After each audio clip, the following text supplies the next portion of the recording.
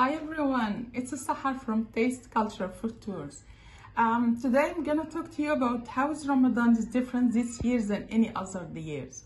For us, Ramadan will be family gatherings, people coming over to our place, and we preparing feast and some yummy food that is representing our cultures. And it's like literally it's like a competition between every house that is showing what is the best they can offer to their relatives, to their neighbors, and so on.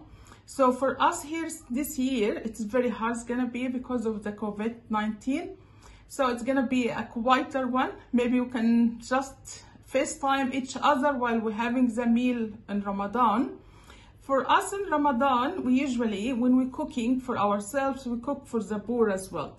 If you have a neighbor that is suffering or anything like that, and you know of them that is suffering because they can't feed themselves or their families, then it is a must for you as a Muslim. You have to feed them as well.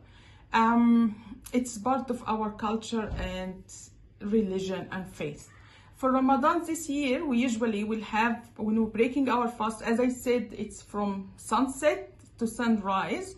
And because it is in April here, beginning of closer to winter, then it's gonna be around 11 hours of fasting. No drinking, no food, no other things. With Ramadan, we're breaking our fast with a date, and then date to eat it, not to meet it. And then we're having some kind of warm soup that we make, and maybe on these days I will have a picture and record it out for you guys.